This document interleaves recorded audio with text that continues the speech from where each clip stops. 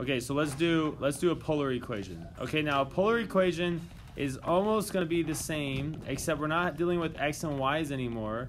Instead, we're going to be dealing with r's and thetas. Okay, so I'm going to start taking away some of these right here. So this one's going to be a negative theta test. This one's going to be a negative r negative theta test, and this one's going to be a negative r test.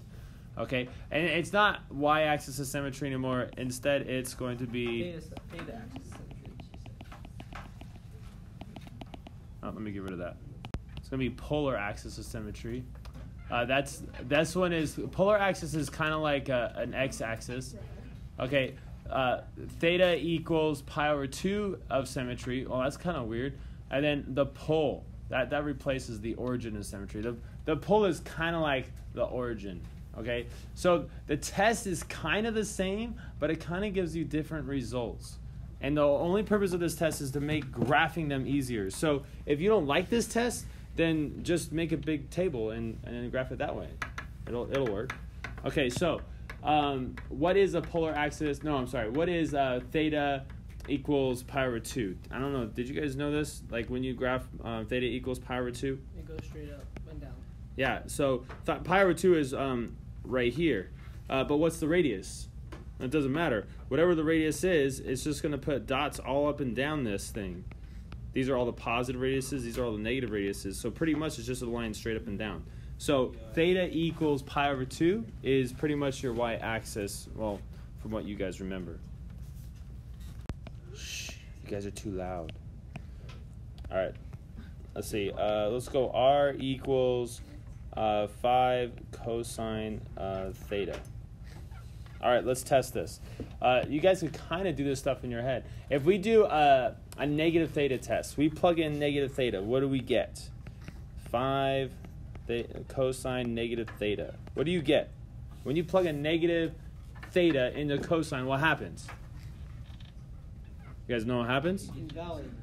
Cosine degaffs, guys. He doesn't care what you plug into him. You get the same thing. So this equals, yeah, it's loose. So we get the same thing. Did we get the same thing? Is there symmetry? Yes, sir. Yes. So there's symmetry about the polar axis. What about the negative r, negative theta test? Let's plug in those. So we have negative r, negative r and negative theta. So we have 5 cosine negative theta. Now the negative inside the cosine is going to go away. So just cosine, 5 cosine theta. And this is a negative r. Is this the same as what we started with? No. So boom, it fails that test. Right now we do not know if there's symmetry about the theta equals pi over 2. Notice I said we do not know. Can there still be symmetry there? Yes, but we don't know for sure. So we can't use that symmetry to help us graph. The next one, or last one, negative r equals 5 cosine theta. That's the same thing that we ended up with over here, so this one also fails. So we only have symmetry about the polar axis for that function. So this time let's try it with sine 3 sine theta. Okay, let's do the theta test, the negative theta test. If I plug a negative theta in there, what happens? I go 3 sine and I negative theta. What do I get? R equals negative 3 sine theta. Right, we plug a negative inside a sine, and it changes the answer. So this one fails. It fails that test.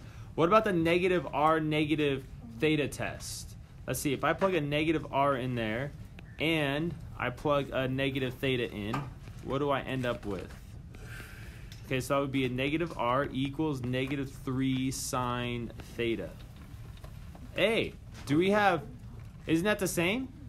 Can we cancel out the negatives? Is that the same as what we started with? Yes. All right, so that means we have symmetry about the pi over 2 axis, which shouldn't surprise you guys. We already graphed something like this before. He looks like this. It's just a circle with a radius of 3. Oh, from the center, or from the pole.